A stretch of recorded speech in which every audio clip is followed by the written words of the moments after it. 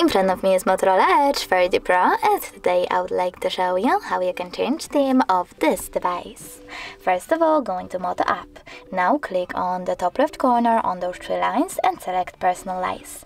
Over here click on Themes and tap on the best one for you. I will go with that one. Now when I go back, as you can see, theme of my device has changed.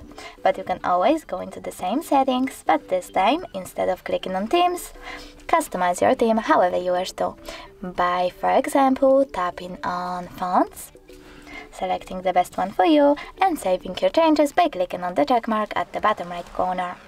Thanks so much for watching. If you enjoyed this video, don't forget to leave a like, comment, and definitely subscribe. Bye!